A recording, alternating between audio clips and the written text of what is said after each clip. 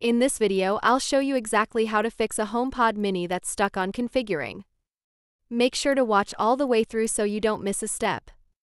First, we're going to reset your HomePod Mini. And here's how. Unplug your HomePod Mini for about 10 seconds. Plug it back in. When the top panel lights up, place your finger on the touch surface. Keep holding until you hear 3 beeps and Siri says it's about to reset. Once you hear that, lift your finger and let it reset fully. Now that the HomePod is reset, let's set up a temporary home in the Home app.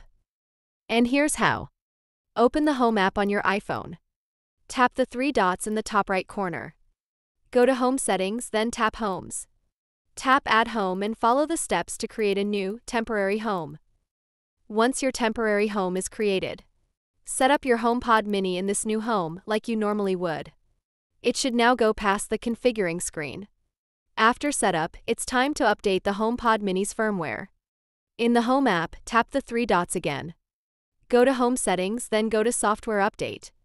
If an update is available, tap Update.